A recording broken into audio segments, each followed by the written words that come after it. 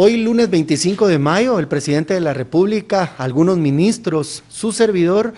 sostienen una reunión con distintos directores de medios de comunicación, de algunos medios de comunicación que estuvieron presentes y que es una dinámica que se va a repetir constantemente, como el presidente lo ha mencionado. Un gobierno de puertas abiertas debe ser accesible para los directores, para los periodistas, y se han programado ya ciertas entrevistas o ciertas reuniones que se van a tener para seguir informando referente a COVID-19. Surge información en donde se está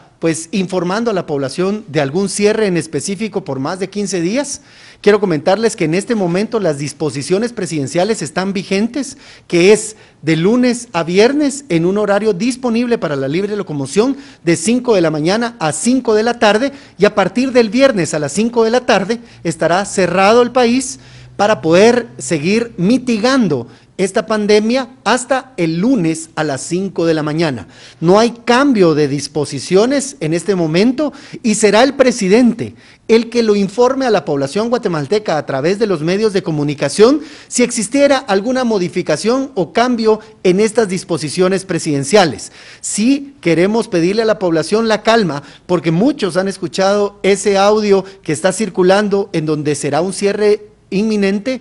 y lo que está generando es que la población salga a las abarroterías, a las tiendas, trate de abastecerse por más tiempo. En este momento no hay ninguna modificación a las disposiciones y, como repito, será nuestro presidente el que lo traslade o en una cadena nacional o en un mensaje a los medios de comunicación para que llegue a la población guatemalteca. Pedimos la calma, pedimos resguardar la salud de cada uno de nuestros integrantes de la familia, la nuestra, utilizar la mascarilla, lavarnos las manos y recordar: si no tenemos nada que salir a hacer a las calles, no salgamos, mantengámonos en casa, porque de esa forma vamos a contribuir a la mitigación de esta pandemia en nuestro país.